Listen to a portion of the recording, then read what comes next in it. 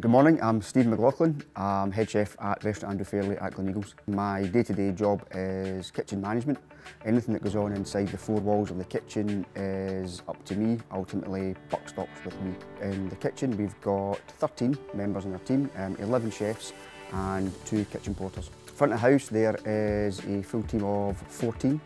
In our team at restaurant Andrew Fairlie, we've got some long-standing members who have been with us for a very long period of time, committed fully to the business.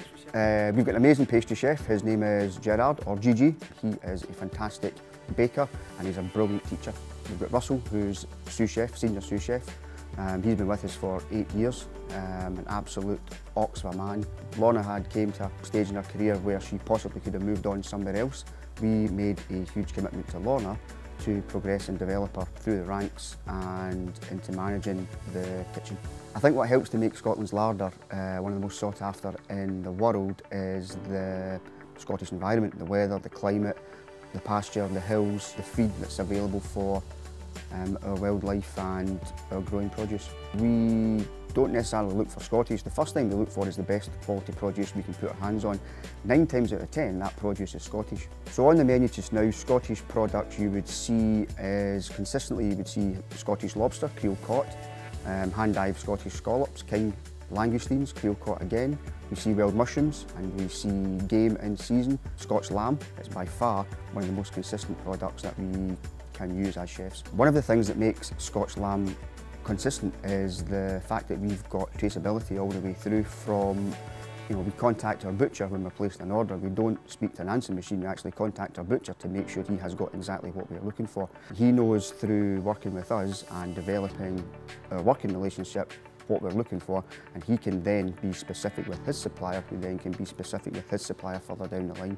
For us, ultimate traceability is so important as how we cook the lamb at the end of the day. When we're looking for a great rack of Scotch lamb, what we're looking for is beautifully fresh meat that's been well looked after by the butcher.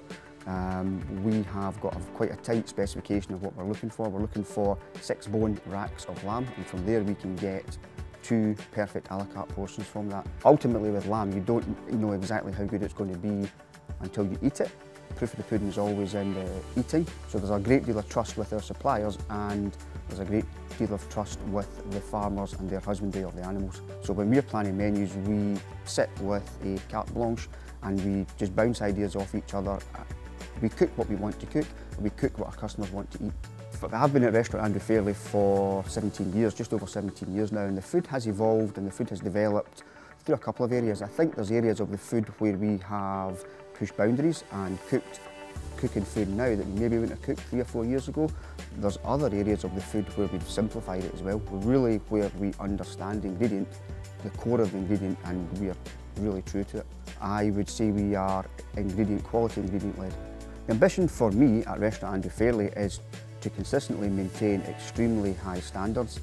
What's crucial for us is the longevity of the business as well, and the longevity of the industry. So we've got a band of young chefs who come to us and they expect to be worked hard, they expect to be filled with knowledge, they expect to be enthused with passion. My job for the next 4 or 5 years is just to keep that going and to maintain very high standards, and the quality working conditions is very important as well.